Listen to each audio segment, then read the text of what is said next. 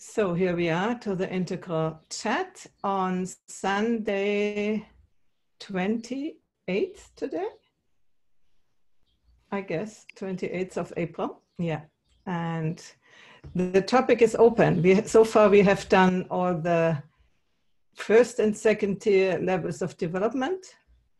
And then we have talked about how to handle these stages of development and go back and forth from one to the other. And today, what you want to do. I know, Natalie, you wanted to speculate on third tier. If you want to do that, I don't know. Otherwise, we can talk about states, but I think states would be nicer when also, hi, Jeremy, when Karen is here, who won't be here today. So open space, what would you like to discuss today? Let's collect it, what is on your mind, just spontaneous coming up now. As a check-in, let's say. Well, I'm sorry I missed the conversation on third tier last week. I haven't been able to watch the video, and I'm sad about that. It seems very interesting, like you guys had a lot of fun. Yeah, but it was not really third tier. It was how to go back and forth in first and second tier, how we can handle that. It was not about third tier. Oh, gotcha. Okay. Okay. So yeah, I'm interested in some of those later stages, third tier. That includes a lot of the spiritual elements, though, the states. So I'm wondering if maybe talking about third tier would, a time for that would be after talking about states, so that we have a clear understanding of some of that base language and vocabulary as we talk about the transpersonal stages. So and today, other thoughts are lines of development is something that I've been interested in. I've not explored with anybody in the integral community more than just a mention. I'm curious.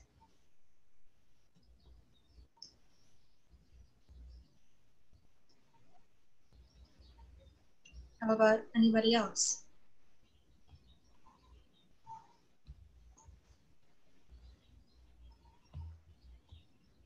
I'm good to talk about anything. Yeah. Thank you. Do you have a suggestion what anything could be for you?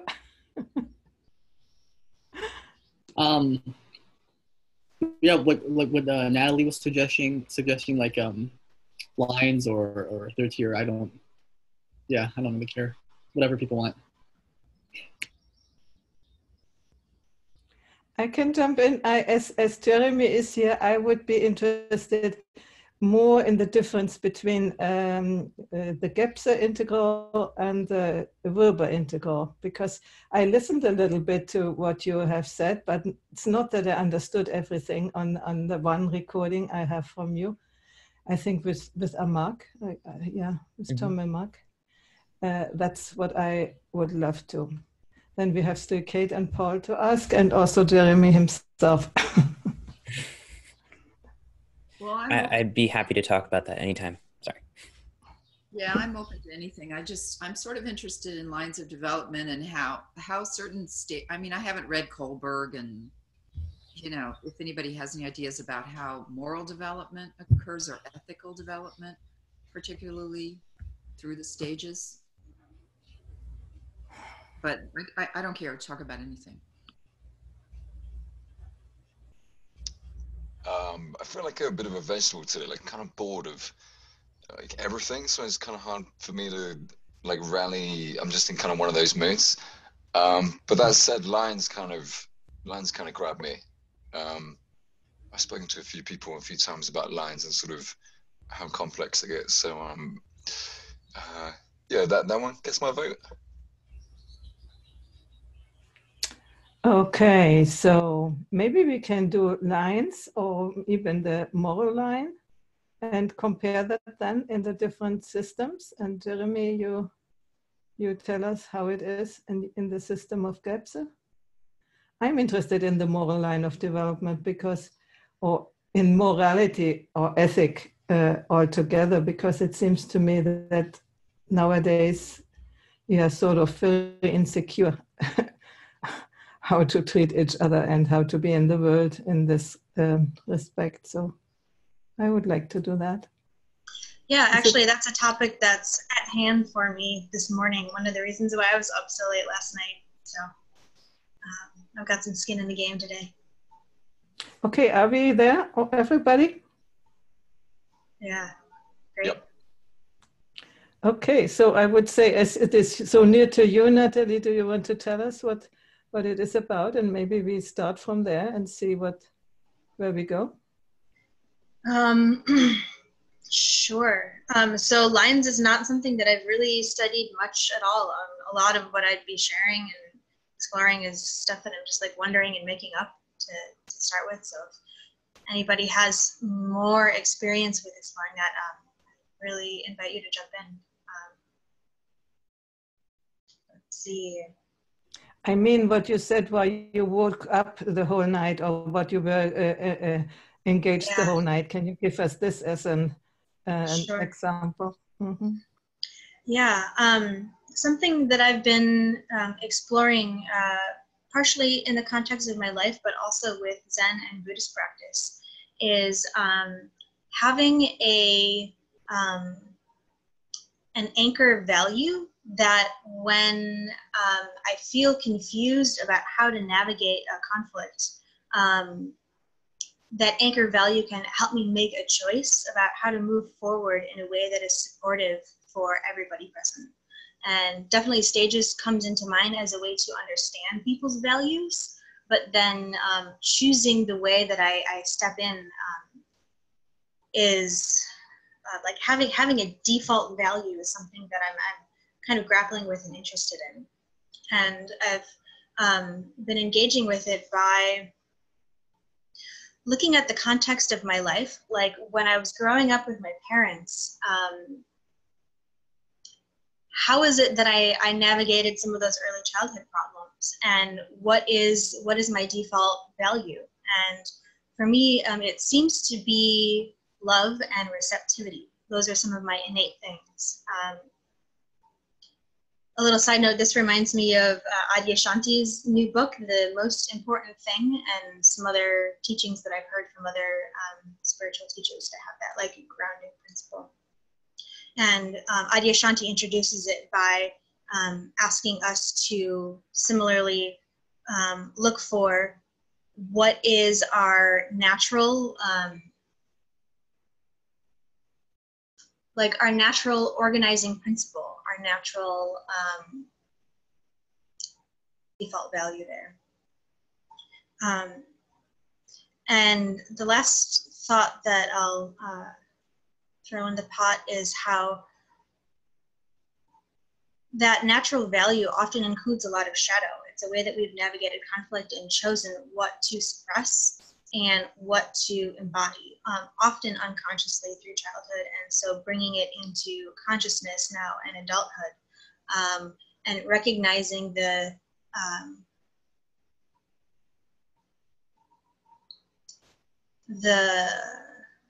inner experiences and the expressions and the things that are lost from choosing that value is what I'm really curious about. So yeah, I'll leave it there. Thanks. Now, can I ask you what actually happened? You have now given sort of the description around, the theory around. What was the occasion which has aroused these thoughts? If you want to share.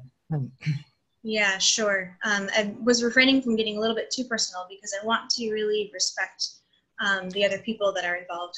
Yeah, it's clear. So you don't speak have a little to bit slowly around this.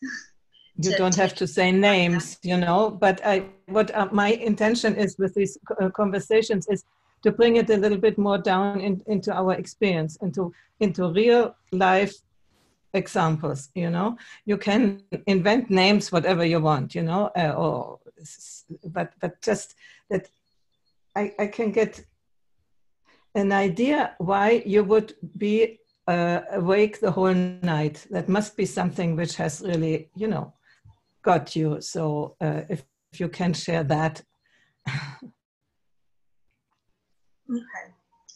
Let's see.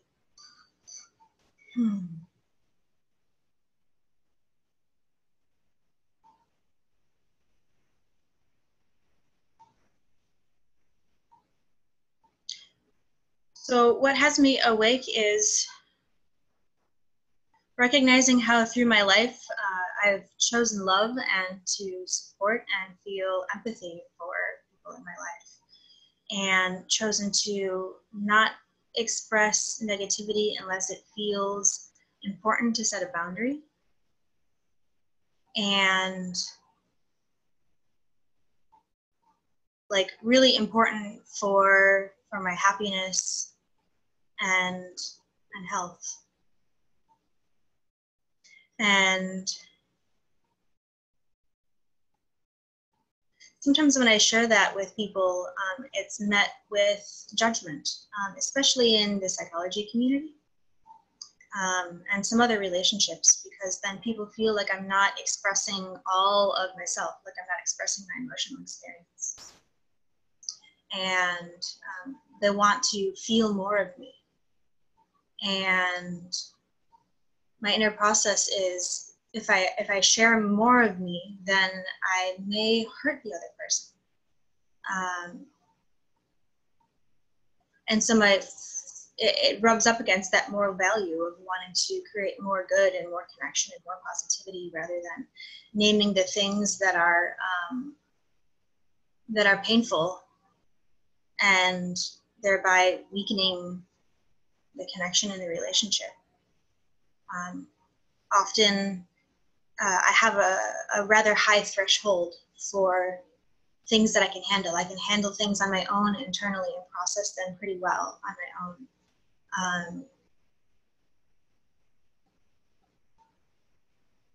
And for some people, that's judged as I'm suppressing things. And so it rubs up against like my value for honesty and transparency also. Thank you. Mm-hmm. Yeah, thank you.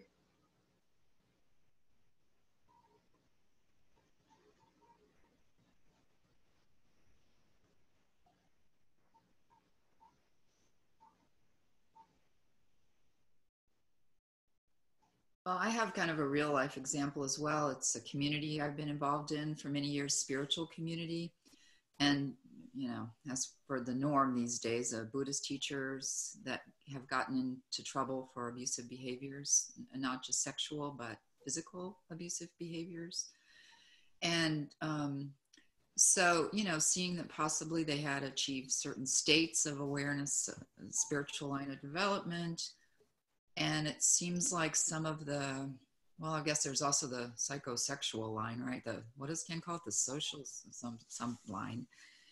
But it seems like it kind of stuck in the power red meme, you know, with some people. There's a lot of shadow manifestations, and, you know, ethics and morals are kind of thrown off, and this is considered to be working with your ego when this stuff happens, or, you know, there's some kind of like whitewash kind of put on it, that, you know, crazy wisdom they call it. And so just kind of wondering how that moral development, what encourages that, an ethical development.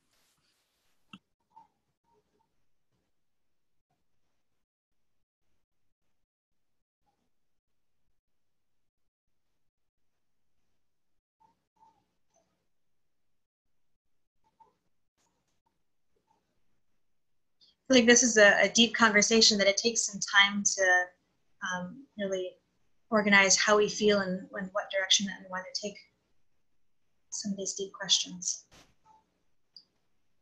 I have in mind, when I listen to Jordan Peterson about the moral development, that he says it develops automatically in childhood, when you, even with animals, in play situations, that you figure out how to play, how to win, but not only once, how to behave, so that other people or other animals, what the group is, invite you again to play.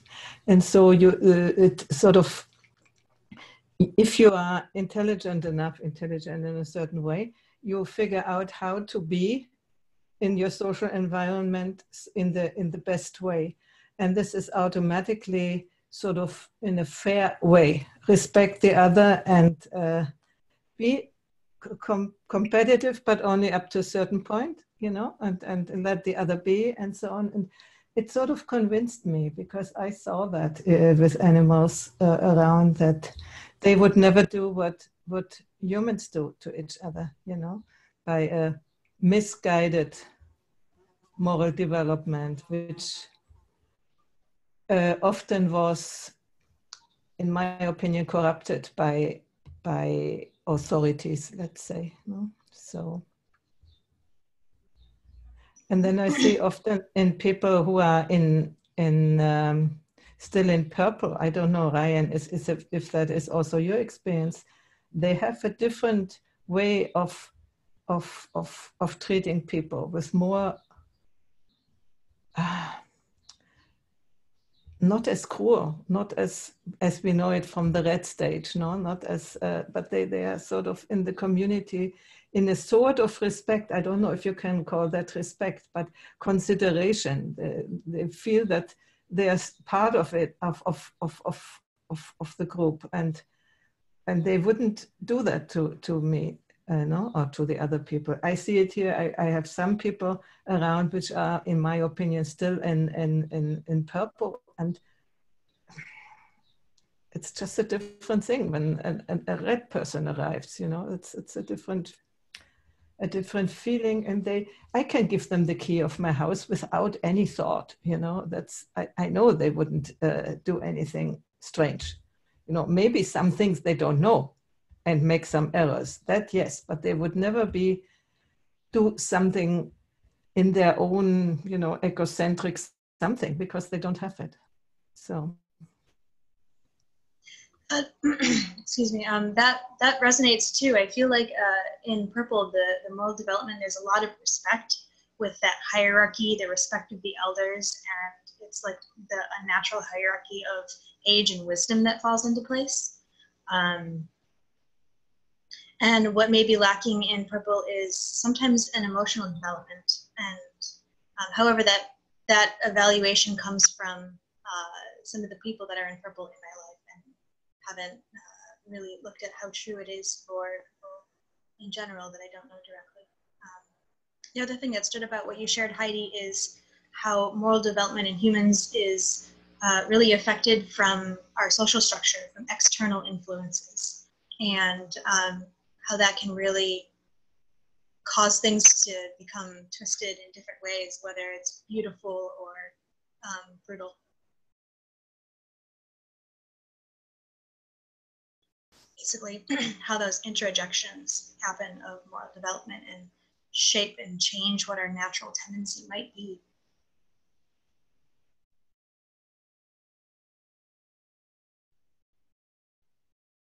Yeah, that's just to go back to what you were saying, Heidi. I have the same experience in Hawaii, and it makes things a little complicated. I've been having a lot of discussions with people about this, in that technically a red is higher than purple, but people at purple tend to be more ethical than a higher stage.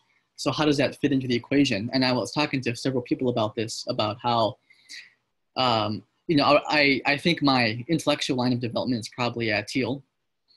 And the great Isaac Newton, the legendary physicist and, you know, guy who invented calculus and found out gravity and all that stuff, his intellectual line of development is probably at orange. So we both have access to orange thinking, but his orange is a hell of a lot better than mine, right? His IQ is a heck of a lot higher than mine. And I was talking to a lot of people about this, about how to depict that in the integral system. Because if on first glance, if someone said Ryan's cognitive line of development is higher than Newton, people would be like, are you kidding me? So as I like to say, if you're going to hire someone to be your math tutor, and you saw my integral psychograph and Newton's integral psychograph, and you didn't know it was me or him, who would you choose to have your math tutor? Probably me, because mine is higher. So that's not really like, I think it can become kind of complicated too. And if you want to think about ethical development, you can have 3 people who are all at the same stage, roughly. Let's say 3 people at blue or amber, ethnocentric. But one of the guys could be a complete jerk and the other guy could be a saint, but they're all still ethnocentric. So my idea was how to better depict this horizontal difference, you can just have another line that goes sideways. So if we have cognitive development, I may be at teal and Newton may be at orange. So we both have access to orange, but Newton's orange goes all the way this way, and mine is like just about over here. So I think one of my problems is that if I'm explaining integral theory to people who don't know about integral theory, and to beginners, and I'm trying to explain lines of development, I need to tell them that so they don't think that I think that I'm smarter than Newton, right? And so the same thing with moral development too, is that you can have people at the same stage and some people are still more ethical than others, even though they're all at red or they're all at orange or green. So I think that, yeah, one analogy that someone gave was like a skyscraper. And so you can have a higher floor and have a larger view of town from a higher floor of the skyscraper. But if someone has a room that's one level below or several levels below, you can still have a cleaner and bigger room. So Newton's room on the cognitive line was lower than mine. This is someone I talked to who made up this analogy. But his cognitive floor was a heck of a lot. His room was bigger than my room. I could be living in a tiny house, but at teal. And he was living in a mansion at orange. So these are just other metaphors to clear up some confusion, I think, about lines of development. I'm wondering, Jeremy, I've understood that in Gebser there are no levels of development in the sense as it is in Ken Wilber. So how would that be handled there? Yeah, so it's really a different question because Gebser was not a psychologist. He was not trying to study. He wasn't working within the framework or milieu of developmental psychology. So his questions and inquiries and his approach and methodology were completely different. So in many ways, this is not really something that he's like the structures of consciousness aren't really looking at this. They're not going, okay, Newton versus Ryan. So I don't really know. I don't think it really applies. It's not looking at those things. It's looking more at discontinuous transformations in cultural phenomenology. So those are more neutral in terms of what's higher and lower, and they're more looking at more phenomenological questions. How do we orient towards space and time and those kinds of things? And the context of those progressions, because there are, these are transformations, so there are changes and we can make these distinctions between these changes. They have more to do with our relationship towards, the earlier structures have a different qualitative relationship to time and space than the later ones. So there could be some developmental, I guess, insights, but it's in such a nonlinear way that the kind of generalizations one could make, let's say, for somebody in the mental structure, let's say that they're cutting themselves off. They've grown an ego and a development, and we have a sense of space and science. And let's take Newton. The world and the consciousness Newton is inhabiting is very different than, say, somebody from 30,000 years ago who is sort of living a hunter-gatherer nomadic lifestyle.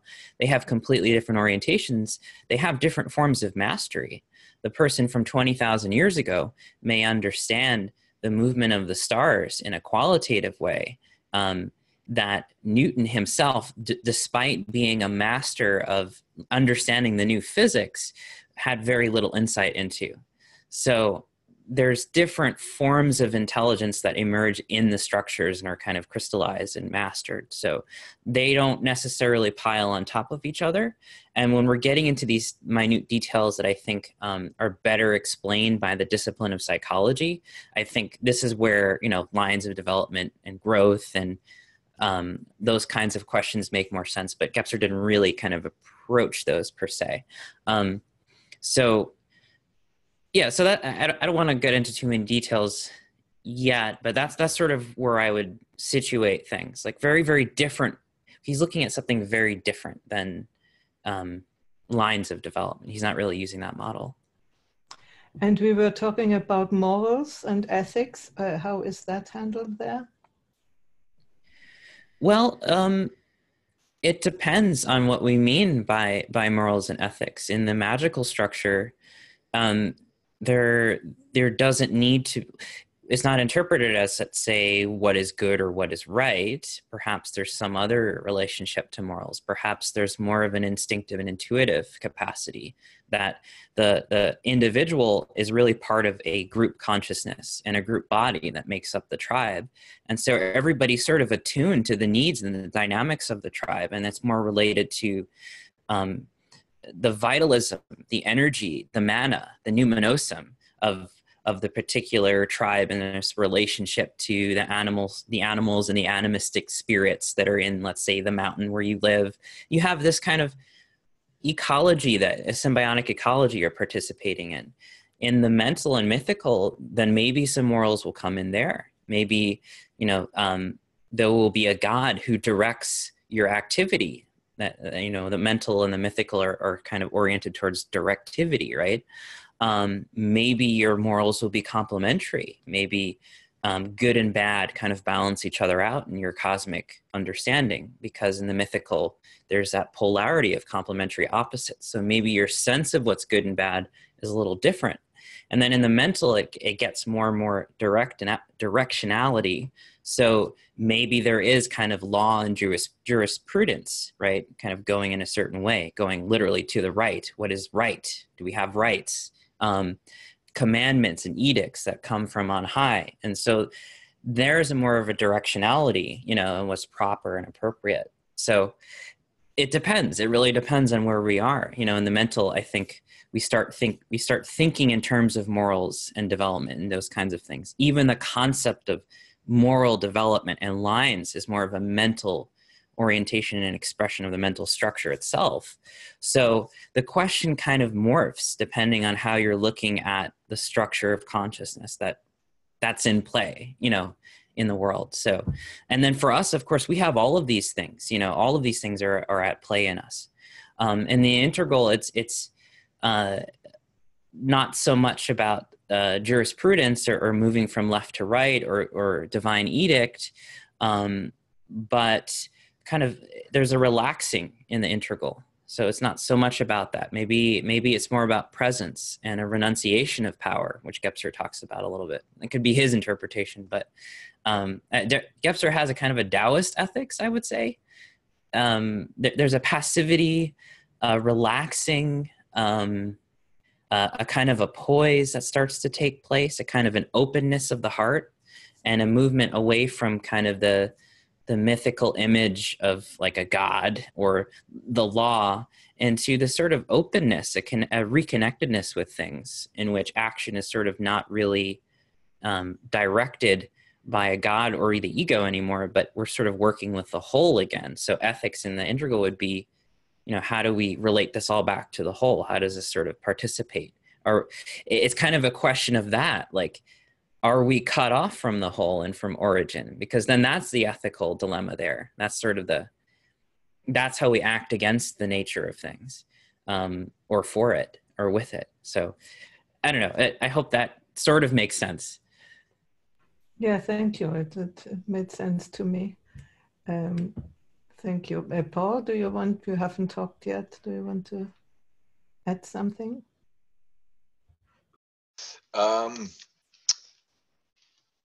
Yeah, I was trying to work out like how some things develop. And sort of the hierarchy thing is quite interesting to me. Like I did a quick Google on like multiple intelligences and stuff. And I was thinking of, like Ryan was talking about Isaac Newton, and I was looking at bodily and kinesthetic, and I was just thinking of like my cats that kind of put me to shame when it comes to all this kind of athletic stuff. So I don't know if I have any sense to say, but I was just thinking like it'd be really interesting to see how these lines are mapped out, especially the less kind of mental ones, like kind of mathematics and music and spatial. There's one on there, naturalist, so how you relate to your environment and the whole and all this kind of stuff. Some reason I think some of the moral stuff probably maps quite well into spiral dynamics, because there's usually a fair amount of morality at each stage. So yeah, I was just kind of musing on the sort of hierarchy of each line, or how it might develop, without I don't really know that much about it to say more. Thank you. For me, maybe because I got to know you, Jeremy, but I'm beginning to doubt if really everything is a developmental thing, because I think that really the moral in beige would be lower than it is in green or in orange or something. It's, in some way it doesn't make sense. And to me also the lines all together, there are some people who just are not musical or just have no aesthetic sense of why should that be a line they need to develop if they don't have it. I'm more thinking that we have certain categories of gifts with which we come into the world, and then we can develop them. But that we have all a bunch of all these lines which we need to develop, I don't really know if that makes sense. It's just, it came to me lately that it seems like push it into a system, and I do think that integral theory is very an orange construct, it's talking about other things, but it's if it is built up, it's very orange. So it has to be in a certain way, and everything has to be inside the theory. As in every theory, people try to put everything in, and I begin to doubt a little bit. I just throw it in, and I wonder what you say to that. This reminds me of what you and Jeremy are saying of Patrick Cassidy's presentation. Remember that on the circles?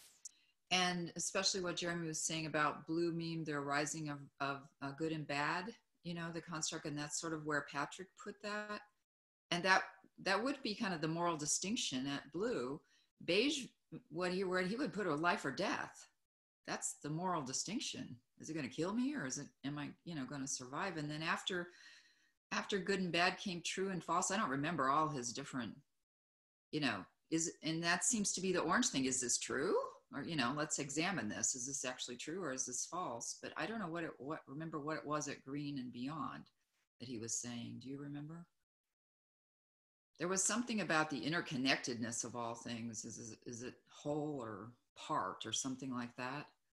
Is it the whole picture, or is it the, just part of the picture? That was one of the upper ones. I did have that experience of presenting that to the women in prison, and it was strange because they actually didn't get the good and bad one, right and wrong. They didn't, they couldn't, until I said, but you're in prison. They went, oh, right. We're here because we're bad. So it was kind of this interesting, but they did get the ones way at the top, whatever he was saying. I can't remember the model, but it did seem to go along with sort of moral development or ethical development, what he was talking about. And what I also want to acknowledge that normally when we think about morals, we think about good and bad, but it might not always be good and bad, in different situations. Right and wrong, or useful or not useful, could also be in some way the guidelines. I feel like there's a difference in moral development of internal morals and external morals, and that these can take turns as we go through the stages. And so, for example, blue is known for having a focus on that good and bad moral development, and it is very, very external.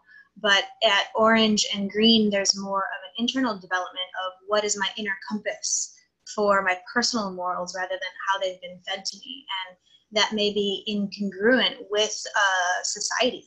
So we really, in orange, are at the apex of a sense of individuation, finding out who we really are and differentiating from society. This feels really correlated with some of the archetypal development that I've been studying, and I'm wondering if that is something that you're interested in hearing. The archetypal development, and a little bit more context there, is that it's the development of the ego and the development of the self, that internal personal structure versus the like intuitive, compassion, connective principles of like the greater self that has more of that compassion, loving quality to it. So is that something that I should share a little bit about here? Yeah, I say go for it. Was the was that like self and like transpersonal, or I wasn't quite sure on the definition there. Good question. Yeah, exactly. So self is like capital S, self, the transpersonal, the universal absolute, that is undifferentiated, versus the ego, which is differentiated and really about this unique person. I see. Oh, excuse me. It's also Mark Gaffney has the how was it, the self? He has another self in between. I don't know what that. I cannot see that. Anyway, oh, is it too hard to see? Well, you can see the shapes there. The dark circles are the ego, and the gray circles are the transpersonal self. And so on the this side over here, when we're born, we're in the Ouroboros stage. We're really held by the greater self through our mother and our environment. We don't have a lot of our own guiding principles. And as we grow, we start to develop more of self that's often introjected from our parents and from our culture. And then that ego self starts to go through stages where we define ourselves as different from our parents and different from our culture. We kind of do what we call, what my teacher calls, we start to access the hero archetype and move into a dragon fight, where we're deciding this is the way that my family structure has been, and I am not going to be that way. I am going to choose to develop my career. These are the things that are important to me, and I'm going to go in a totally different direction and blaze new trails. And then as we reach like the apex of our career, we start to recognize that there's some things missing in life. We kind of go through that midlife crisis, and that midlife crisis can happen at any age, depending on depending on lots of things. And as that midlife crisis starts to happen, we start to look within ourselves again. Another noteworthy thing about the circles is that the earlier stages has a lot of internal focus. That internal focus is rather compulsive and guided by body sensations. So we're really identified with the impulses that are arising in our physical, emotional system. And then as the ego starts to leave the transpersonal self and differentiate, we're guided by ideas and concepts and the external world. We start to want to develop mastery and skills. And we start to suppress those internal urges and have that external focus. When that reaches an apex, once again, then we start to look within and start to integrate the internal and the external world, those drives and morals and concepts with our personal experience, and basically start doing our shadow work and becoming interested in things like integral and whatnot, until eventually we are able to come back into unification of our ego with the transpersonal self, with a lot more consciousness than there was before. And we're aware of what's in our shadow. And yet it's still in shadow. We still choose to suppress some things. But it's done consciously rather than unconsciously through the unification and integration. .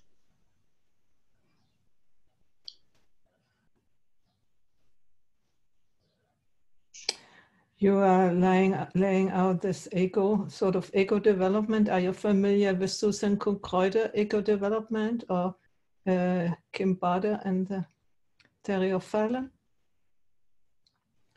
Yeah, I've been studying with Kim Barta in conjunction with my teacher, she is how I found Integral. She just published this book.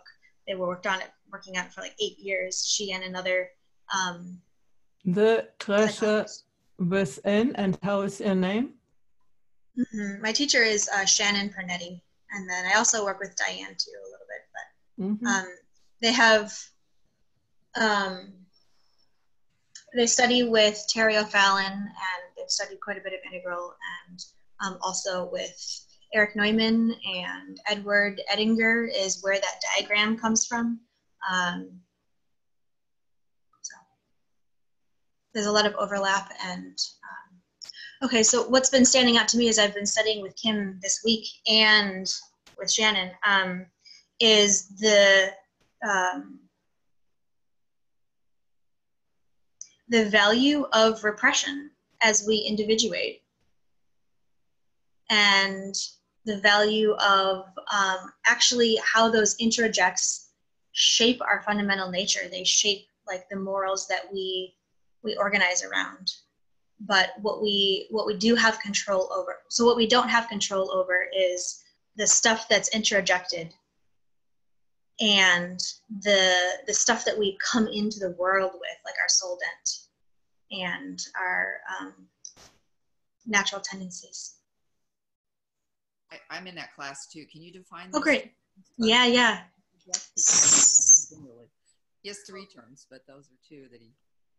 Yeah, did you want to do that, Kate? So a projection is when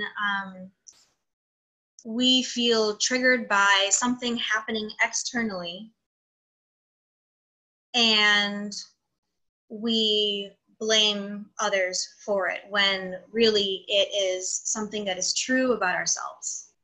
So if there's a discomfort and your finger is pointing externally, it's probably a projection that needs to be re-owned and explored. And that projection often contains introjects and split ego states that are too hard for us to handle without cognitive dissonance. So in order to organize our psyche, we throw it out there and say, you guys deal with it. You're all wrong. I'm okay over here. And as we re-own that material, we recognize, oh, it's actually me that's not okay. But that seed didn't necessarily start with us. It was often introjected by our parents. Our parents told us something about the way that we are, or how the world is, enough times that we've used it as a lens to interpret the world through and ourselves. And that can then be given back to that person specifically, healed and reintegrated. Basically, there's often a missed learning lesson that we didn't have enough understanding for how to navigate.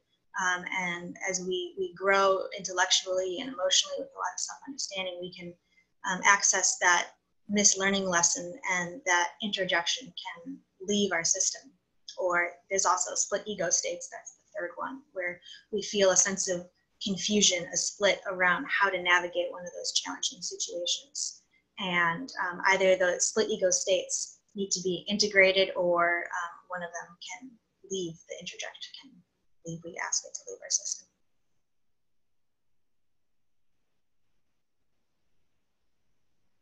So I feel like part of the moral development process with the integral framework is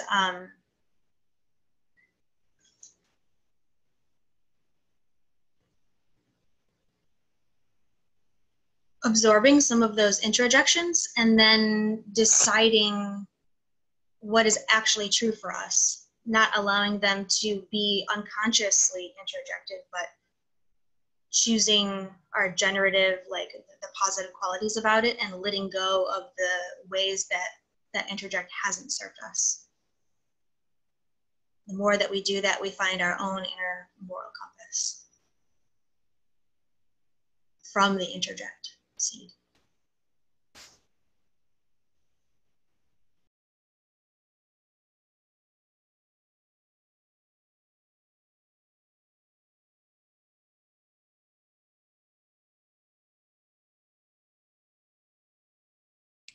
I basically agree with what you're saying.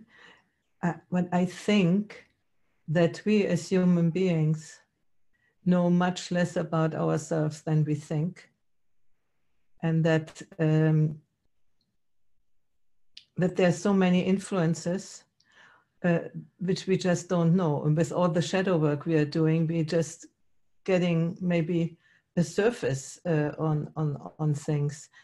I think that we basically don't know the water in which we are swimming, like the famous example, the fish doesn't know what water is. We are so intrinsically connected with our humanness that we have not really a control of all these aspects. I do agree in many we can try to get that, you know, but I'm sort of doubting that we really get a full control on our system, let's say.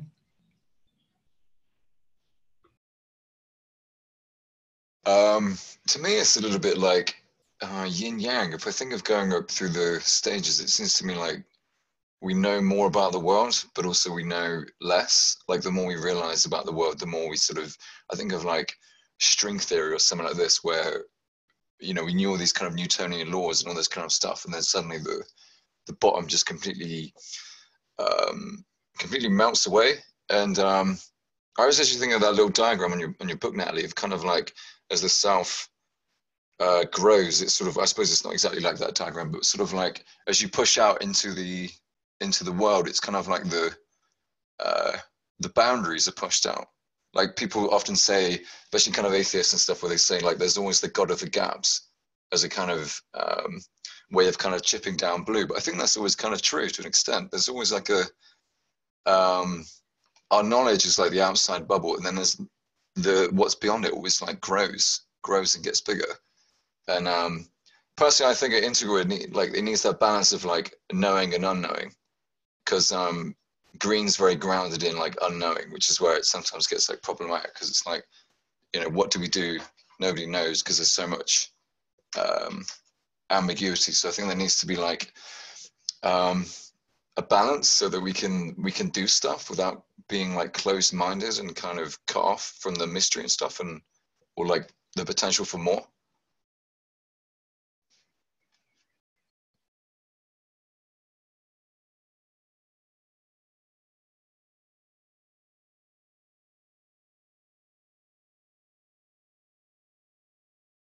I wanted to go back for a second and ask Jeremy a few questions.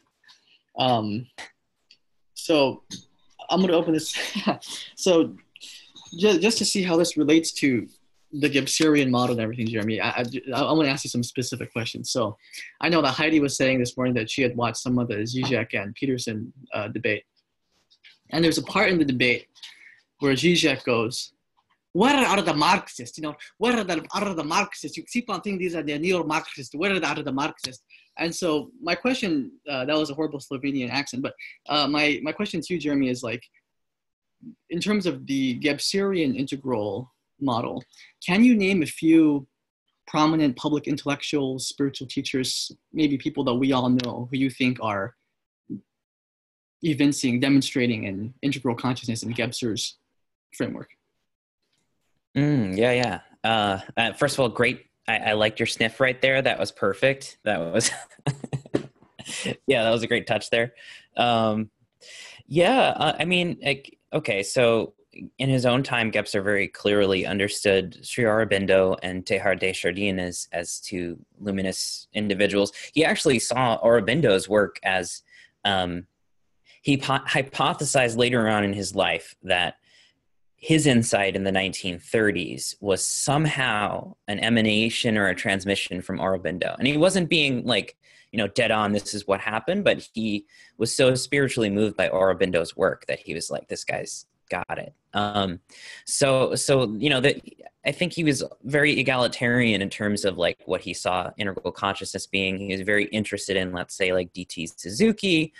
And I think we should make some distinctions, because what an integral individual can be there's almost kind of layers to this, or different phases or potentialities, because on the one hand, like, I think you and I were talking about this, it could be, just a cultural manifestation, like Picasso. Like Picasso he expressed temporics in his art. And so there was this aperspectival dimensionality. But is Picasso the same as Aurobindo?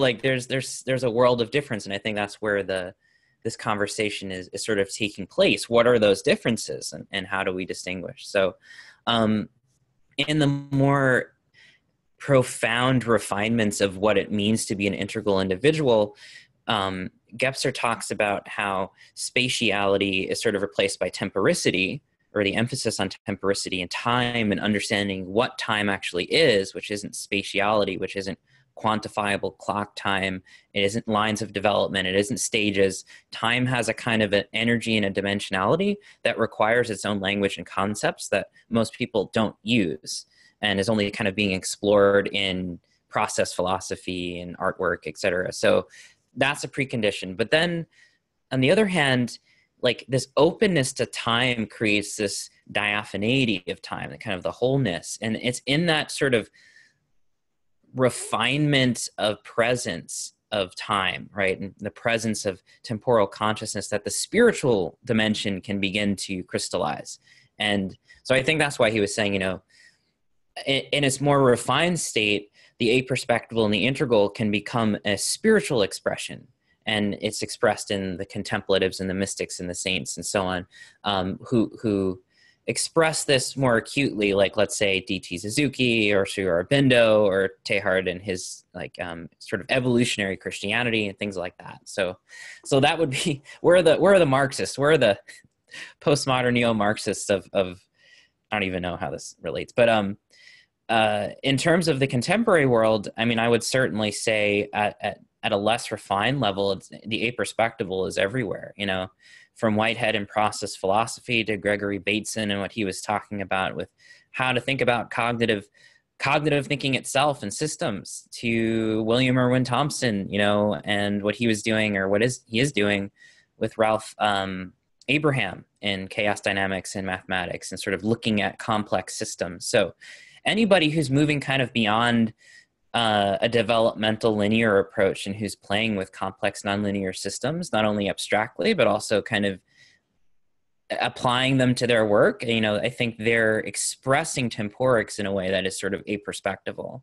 And then I would just name a few people out there. I love what Tim Morton is doing with ecology. And he wrote this beautiful little book called Being Ecological, which is just a wonderful text that is related to what Gebser is talking about with aperspectivity, his concept of the hyperobject in ecology, and sort of the entanglement and enmeshment of human beings with the non-human world. Like that's a very aperspectival concept. So I would say it's kind of everywhere. It's manifesting everywhere. It's McLuhan's work. It's McLuhan's work on electronic culture and simultaneity and moving beyond causal process. I don't know. It's hard to explain, because for Gebser, again, he's looking at like our inherited phenomenology, which are these deep processes and orientations and structures, which aren't looking necessarily at like the particular embattlements and entrenchments of the culture war, but he would be like, well, why is there a culture war? Like, why is everybody divided up? There's actually a structure of consciousness in that superstructure in a way, So we're in it, man. We're in the kind of interim world between the perspectival and the aperspectival, and it's kind of showing up everywhere. But yeah, I don't know. That's sort of my initial. We're the cultural postmodern neo-Marxists. They're everywhere, man. So aperspectively themed art and science, etc. And I would throw Morton out there.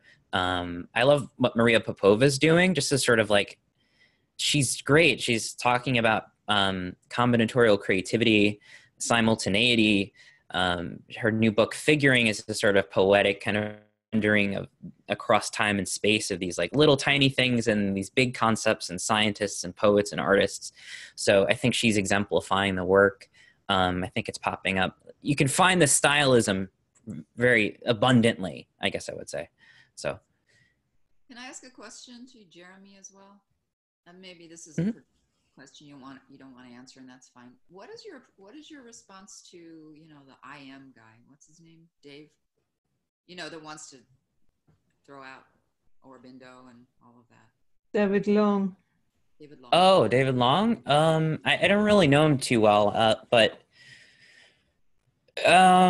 it seems like he's just sort of more on the materialist end of things. That just doesn't really interest me. And those kinds of battles about, Wilber's rejecting evolution. He's, like Frank Visser's doing the same thing about like taking shots at Sheldrake. And to me, like those people kind of, they don't have something, they don't have this kind of nuanced openness to this thing, to non-materialist viewpoints. It won't even be able to see it, So I'm much more interested in the people who are exploring those questions, but are kind of in the middle zone, like Jeffrey Kripal's work. Jeffrey Kripal is looking at some of the same topics. He just came out with a book about scientists who have paranormal and religious experiences and experience the flip. It's called The Flip. So I'm very interested in that intermediary space, and to come down really hard and go like, we just need to fully embrace materialism and get everybody on board and get rid of all these mystical evolutionary folks who are just fluffing it. No, I think that's a load of crap, and it's not interesting. It's not intellectually interesting either. So, but it's fine. Some people have that disposition, but to me, it's the same kind of thing that you see in the culture wars with like the new atheists kind of going after the Christian communities, and they're all having these debates about like what reality is and I don't know. It just doesn't interest me as a. To me, that's not where the interesting questions are. There was that one guy that was on some thread, I can't even remember, and he was kind of going at everybody pretty heavily. And I know that last week you got some kudos for being the one guy who's hung in and actually brought the guy around to expressing some heartfelt stuff about himself. And then it kind of flipped the whole thing for me when he actually expressed what was going on for him. I can't even remember, but the thread went on for like, forever. And you hung in with the guy, Was that I don't know. I was involved in a couple of those lately. I've been trying not to, but it's kind of hard sometimes. And you hung in with him. And he was arguing against everything kind of integral. He was going crazy, Yeah. I think I know what you're talking about. I don't know. It's interesting. I don't want to hog the conversation, but that I think was at the intersection of like, Wilber's embracing the intellectual dark web and let's reject all of integral. And then there's other people who are like coming on down hard and rejecting green completely. And I'm just sort of like in the middle there trying to go like, no, this is silly. Both like, let's get clearer about this.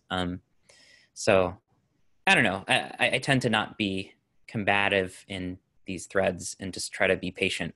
Sometimes it works, but it's not easy. But, Ryan, did you have another note besides that one about the Zizek question? Well, just really quickly, Jeremy, did you see Avengers Endgame yet? No, I'm seeing it tonight. Oh, nice. So when you do, I'd like to hear, my opinion was this is an example of integral and mainstream. And I think that Avengers Endgame was probably one of the most integral movies I've ever seen in my life. I won't spoil it. So let's talk about it after you see it. But okay. But anyway, but I guess my question to you, just to get a sense of, just to kind of bring this conversation together too, like, where do you stand? So this is a two-part question. So the first one is, where do you stand in terms of, are you a Gebserian or are you a Wilberian? And what aspects of Wilber's model do you integrate with Gebser, if at all? And in terms, the second question is, in terms of moral development, if someone is experiencing integral in the way Gebser described, as diaphanous, where the present is now, and all of these kind of, time is experienced in this way, is it then pretty much impossible to become a serial murderer, psychopath, rapist, dictator kind of a person? Or because would having that consciousness automatically disqualify you from lower levels of moral action? Or are you still susceptible to doing crazy things because it's just a phenomenological experience, if that makes sense. Yeah. I would say in its more refined state, the act of I don't know, the examples you gave in the integral structure, it'd be hard to do that. But again, I think there's a tremendous, it's like a plateau. It's like this new world, we're already living in it, everything's getting restructured, and then the individual has an impetus or an invitation to truly substantiate that new world in themselves and trace back what created that, which is the spiritual, which is origin.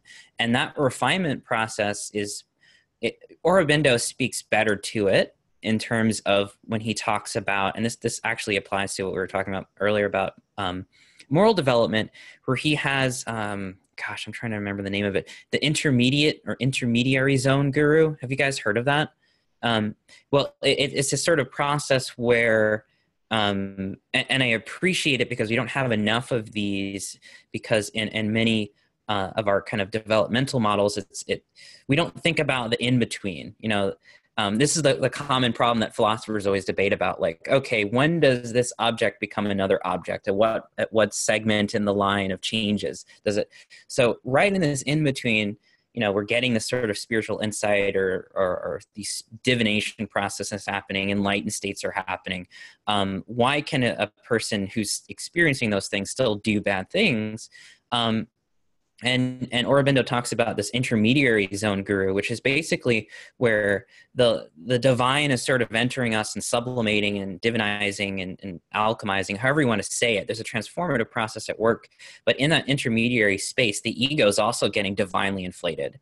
And so things are not purified or rarefied enough. It takes a lot of work. And even then, I don't think there's ever kind of like a final point where it's like, I will never do bad again. So these are kind of even existential questions about how does one truly be good, and sort of can saints do evil things? Maybe they still can too. Maybe their personality is not quite perfected or in a rarefied way. So I think this question of will evil continue to persist? Will bad acts continue to persist? Probably, even in the integral. Maybe it will be a little bit more refined. Maybe we'll be a little bit less prone to manifest those things in as a acutely explicit way. Maybe it'll be a little bit more sublimated, maybe, but I think it doesn't completely go away. Maybe at the end of the universe, when everything's redeemed or something, in some eschatological view.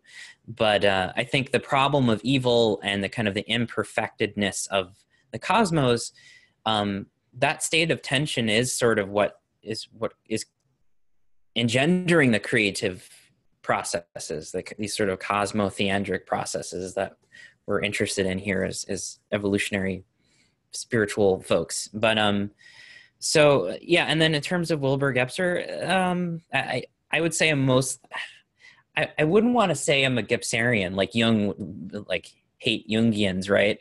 He doesn't want people to become Jungians, and I feel like Gebser would probably feel the same way. But in terms of my orientation, yeah, I think I have some primary influences, and Gebser's definitely one of the center ones. Wilber is not, but he was a doorway to a lot of these thinkers for me. So he has more of a kind of a biographical center for me, like reading him and then finding all of these writers that we talked about. So I don't really incorporate a lot of what he says into the work because it's so developmentally focused, and it's become even more developmentally focused in his later years. I do really appreciate Wilber's 1980s work, like the Ottman Project and Up from Eden. And I think there was more room for nuance and the kind of ambiguity that is not as strictly developmental in that Wilber phase. I forget which one that is, 3, 2, I don't know. But I would recommend actually a really good paper for you guys that is more integral oriented in its language. It's Chris Sturkey's, I can share it with you, Searching for Centaur. And he talks about this, studying the Wilber phases and kind of a critique of the later Wilber and an appreciation for this middle Wilber. So I'd love to share that with you guys because I think it speaks to some of the criticisms that I have as well. So. Can somebody share all these people that you named, Jeremy, in a group email? or something? Sure. I don't even remember. I remember the Chris Durkee's thing. You mentioned Avengers. I think I mentioned Tim Morton. Yeah. And Jeff Vandermeer too, actually. Now, speaking of art, a perspectival integral art, Jeff Vandermeer is fantastic. Yeah. Maybe what I can do is while I'm taking notes, Jeremy, I can probably butcher the spelling of some of the names, send a draft over to you, and you can edit them up so you don't have to go back. Thank you so much. Appreciate that. That would be very good, because so we have an access to it. Otherwise, I often don't even know how to write these people when I don't know them. So even if I have understood right, I don't know. So anyway, we have still 20 minutes, and I find it very interesting, Jeremy. Thank you for that. I don't feel I can add a lot. Only about in the afternoon, I watched a video. I should look for it, where a person says that reality is how can you say, you can predict reality with a mathematical construct. So he says, normally you think, oh no, I cannot get that. Anyway, that a sort of mathematical proof that consciousness is at the bottom of everything and material comes much later. While nowadays still everybody thinks the material is at the bottom of everything, and maybe then there comes consciousness out of some part of the brain or something like that. I can share that with you. I found it quite interesting too, how he explained that. I think he is called Hoffman. I can look it up just a moment. Thank you. I think that's a really good distinction. I don't have a lot to say about that, but it's interesting that right now in the humanities, panpsychism is becoming increasingly popular from previously materialist-oriented philosophers. And I'm just getting a kick out of that. It seems to be a figure ground reversal going on right now in a lot of Western philosophy. So, can you define panpsychism? Panpsychism is mind is in everything. Mind is behind everything. I don't know if anyone has a better definition, but essentially, mind is intrinsic to all matter, so that it's possible in this theory, like a sun could have self-consciousness, like a star, a rock. There's like interiority to the cosmos, like Teilhard called it. There is a within of things. Of course, he wouldn't exactly say he's a panpsychist since he's a Catholic theologian. He's more oriented towards transcendent. But anyway, so yeah, mind is inherent to things. That's also basic Buddhism. I mean, that has been around for, the mind. And it really, yeah, I mean, most pre-modern traditions had some form of it. A question that I have for the group is, how do we express our moral experience from that place of so much aperspectivalism? It feels a lot like it's based, our moral is based on what's the good for the moment and the context that we're working with.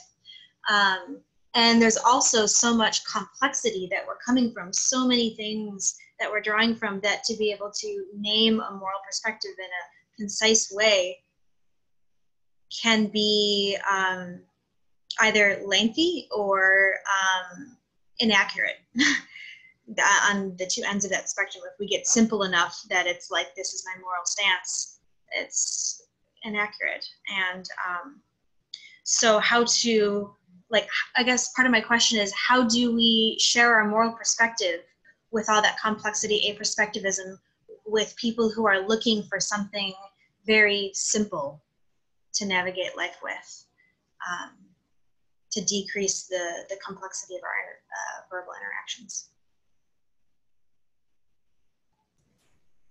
I don't have an answer to that, but I just want to say that's a great question. And that's sort of, Ryan asked what the difference is with Wilber and Gebser in terms of how their approaches. Gebser's always asking this, and it's something I try to ask myself too, like, what is the new form of statement? How do we say things with this new understanding? And yes, you could build a giant complex precursor to like, okay, here's our understanding of how the world works, and it's really complicated, and we get it because we're all used to this language. But then like, okay, well, how do we speak to our parents and friends, and how do we live that? You know, what is the new form of expression, poetic, scientific, etc., and how do we bring it into the world? And that's always my question too, for like, how do we translate the concept into expression? I feel like another way to say that is, how can our moral self be received by lots of different types of people? And I want to add to that, how can we make sure that when we feel that we have a certain level of development and our morals is right, you know, that our language and our way of how we see the morals is not abused by people who are using it, but from a completely different perspective, you know, like it has often been in the past, probably at the moment too, that green language is used by red people to make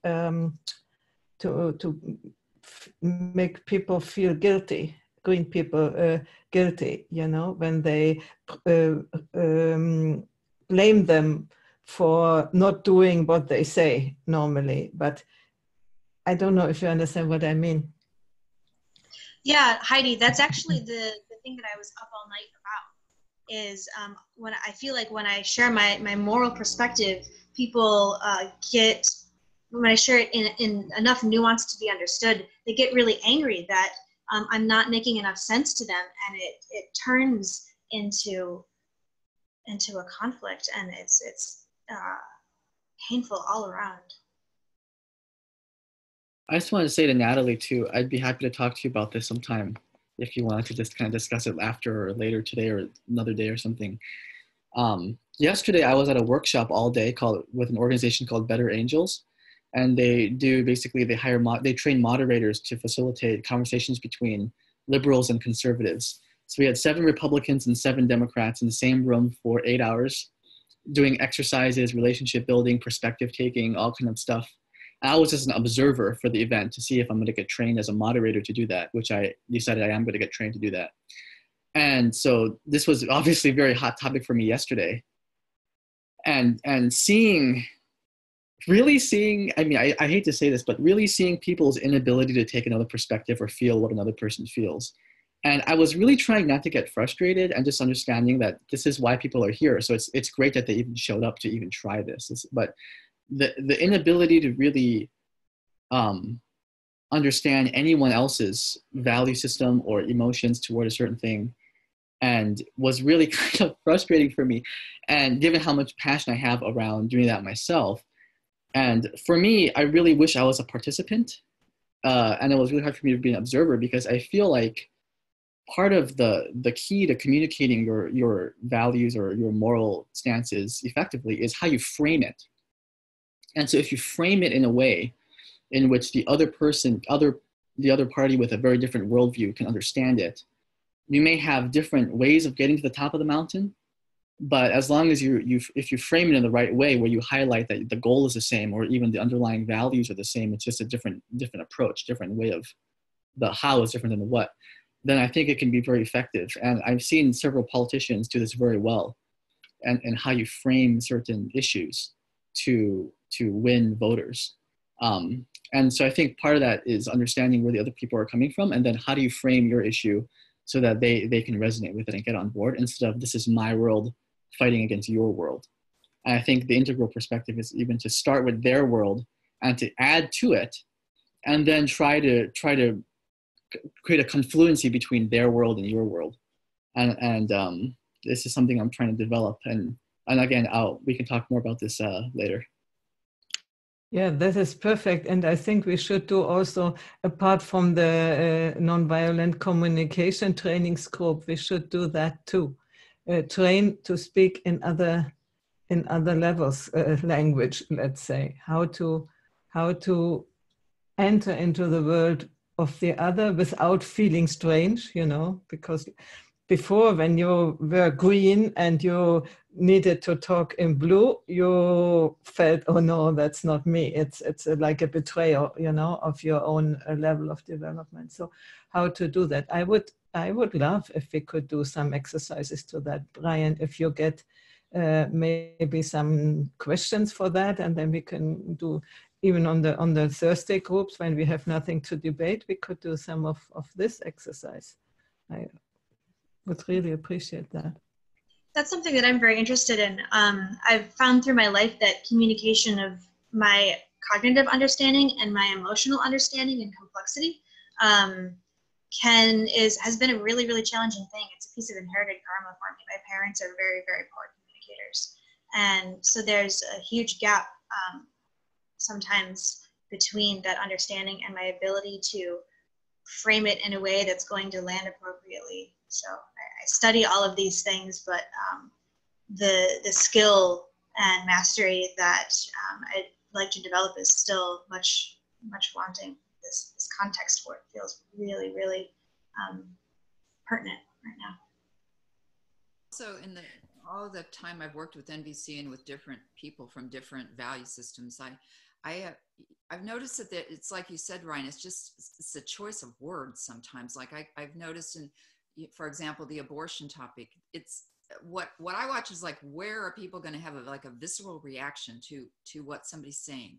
And the word choice is where I mean, they don't do it that dramatically, but there's a reaction to that idea, the nuance of what choice actually means when they don't, that was like a key point. Like, is there another way to talk about, and you know, then the left is this whole big, huge agenda that it's a women's choice, it's even called choice. And then the right, you know, the word just seems so off point, you know, to what they're feeling about babies, you know. So it's just these little, and I often go in prisons when I'm doing the communication unit and said, how many of you are in here because of a sentence that somebody said? And so many people raise their hands. It's just something somebody said that, you know, caused them to do something that was pretty bad, to end up in prison, you know, a sentence. So it's very powerful, you know, language. Yeah, I want to, oh, sorry. I just wanted to speak to that for a moment, because when you're mentioning abortion as a topic, and then choice,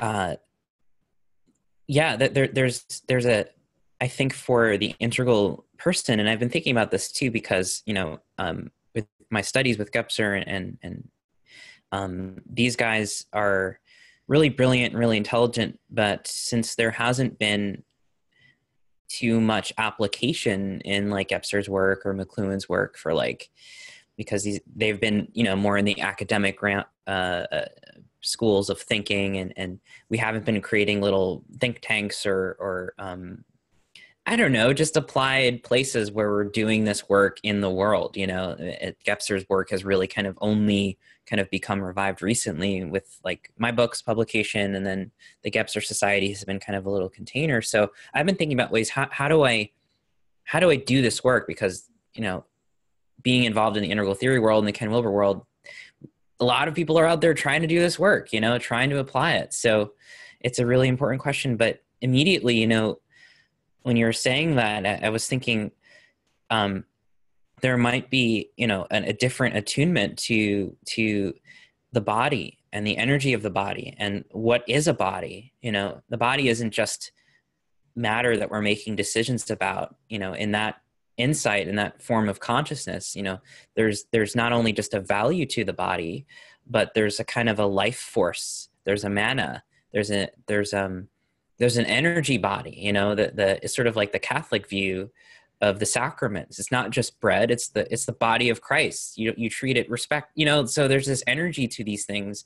The way people are experiencing what the world is. That as integralists, if we I think part of the work is really attuning ourselves in a nonverbal way first, or moving beyond the language to get how the language is actually coming from these structures, you know, or these forms of consciousness. And we really have to like somehow internalize that in ourselves.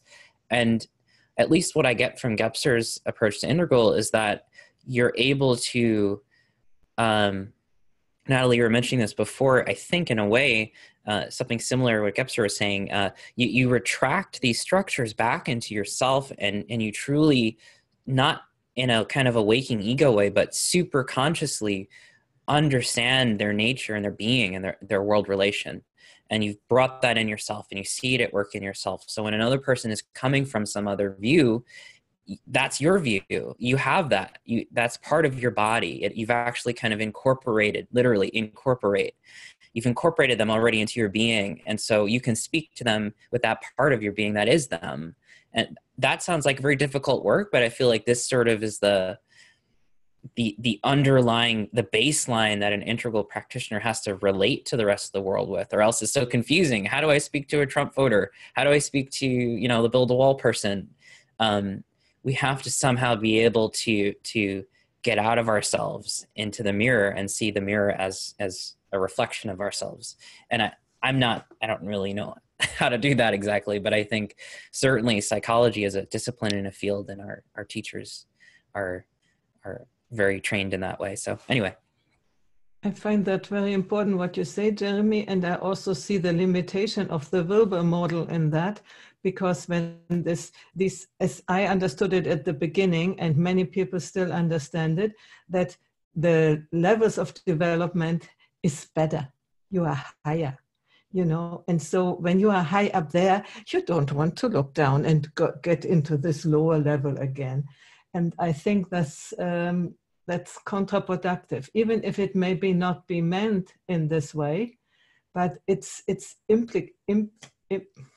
implicit somehow in this model. I see it with so many people that they think they're better because they are now in integral and with these lower levels, and I see it in myself too. So so maybe an approach which is not so much thinking in hierarchies.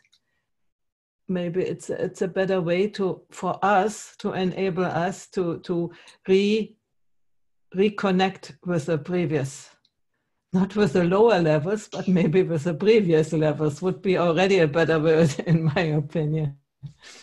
Yeah. Yeah, Jeremy, just to go back to what you were saying really quickly, how do you talk to the build the wall person? I gotta again give a plug to my boy Andrew Yang, running for president in 2020, and I've learned more about integral from Andrew Yang than I have learned from Ken Wilber. The way that he talks to people. So this is what he would say to the guy. He has two phrases that I'm going to start to use, and I'll share them here so people can practice it. So if the guy says, well, Andrew, what do you think about building a wall? There are two phrases that he has. The first one is, well, what is your underlying goal, interest, or intention in wanting to build a wall? Oh, to protect American jobs. Oh, to secure the border. Oh, to have, because I'm proud to be an American. So this is the phrase he says. I'm all for the spirit of it, but I differ on the exact approach and on how to achieve your goals. So the phrase, I'm all for the spirit of it. The other phrase he uses is, we're very philosophically aligned, but I may have a different approach on how to get there. Or I'm all aligned with your goal. Now, if it's really a bad thing, like if someone said, Andrew Yang, what do you think about Hitler? He won't say, I'm all for the spirit of the Nazis, right? He won't say, I'm all for the spirit of Stalin. He'll say, because a lot of people try to get him to attack Trump, and he doesn't attack Trump. He says, attacking Trump is a waste of time because Trump is a symptom of a deeper underlying societal imbalance. So he says, go for the deeper imbalance and not the symptom. And that's what he's trying to fix as president. And so to me, those two conversation skills, it's like, that's all I needed to connect with anyone. Whatever they say, what is your underlying goal, purpose, intention, need, concern? And I'm all for the spirit, and I resonate with that. We just may have slightly different ways to address that. And if it's really bad, you just say, I think that's a symptom, and let's go deeper to what created the symptom. I really like what you were saying, Jeremy. Yeah, I love Andrew Yang too, and I really like what you were saying, Jeremy, about the body, you know, about being able to take it in. And I think this whole movement toward embodiment and everybody talking about it is really an advance, you know, for certain ways that I've been able to, like on the abortion issue, I've been able to see the other point of view and have the other complete different perspective because of an embodiment experience that I had related to it. Like, oh, I suddenly feel what that feels like, you know, and I can share your opinion, your view, and I can also share the other view, you know, so but it came from this bodily experience. I'm wanting to note that we're approaching 10:30 now, and I'm wondering if we want to start some closeouts, check-in or checkouts. This has been a really rich conversation. Thank you, everybody.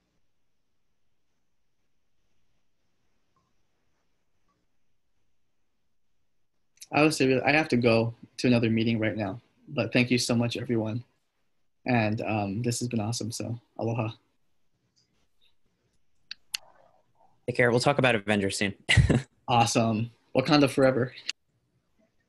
I also need to duck out. And so some of the things that stood out was what Ryan was saying just now about Andrew Yang sharing that I'm all for the spirit of it as a way to connect, but then take conversation in a different direction that's more relevant for us.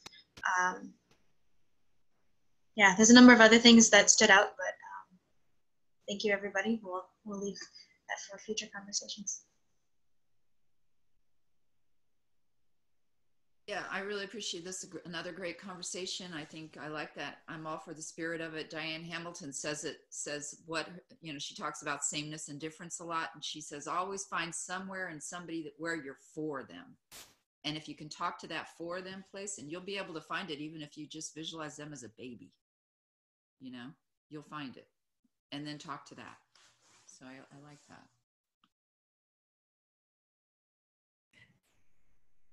Just want to resonate. I'm pretty much in agreement and synergy with what everyone's saying.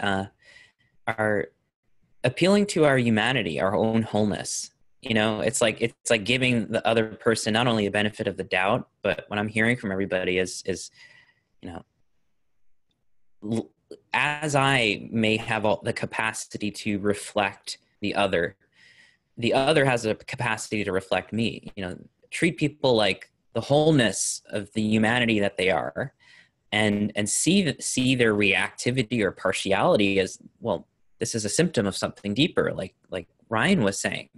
So that really resonates with me, and just appreciating this conversation.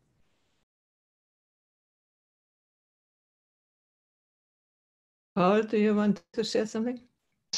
Yeah, I was just thinking, I suppose, on the thing of embodiment and like the intellect. Like I guess I so often think of the spiral, or now like with this conversation with the whole thing of lines, like where it gets even more complex. Like I guess the call felt like a little bit of both, like kind of feeling into specific examples of stuff, but also to me, I think like having the intellectual clarity to be like, okay, where is somebody at?